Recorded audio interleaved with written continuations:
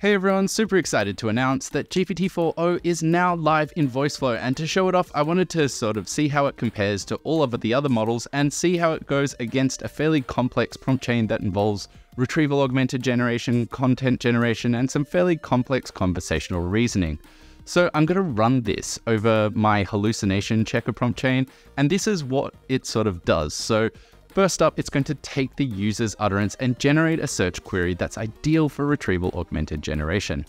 Then it's going to look at the returned results and use a prompt to work out if we need to ask a clarifying question. After that, we're going to write a response based on the retrieved information. I'm going to force a hallucination into this.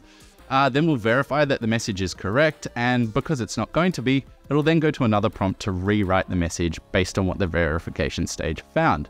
Then we'll need to re-verify the message, then generate a follow-up question to kind of, keep the conversation going. All right, so let's go for it.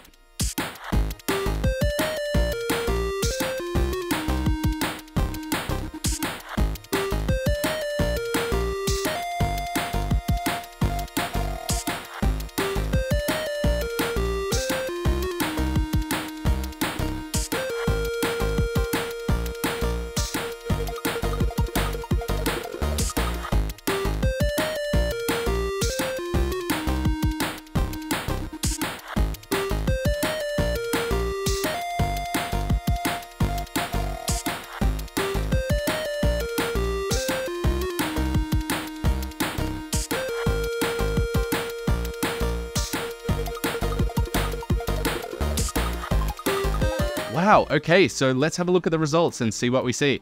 Okay, of the models that successfully removed the hallucination, GPT-4o was significantly cheaper, and it was also a fair bit faster too. So that's it for now. I'm really excited to see what people start to build using GPT-4o, and until next time, stay curious.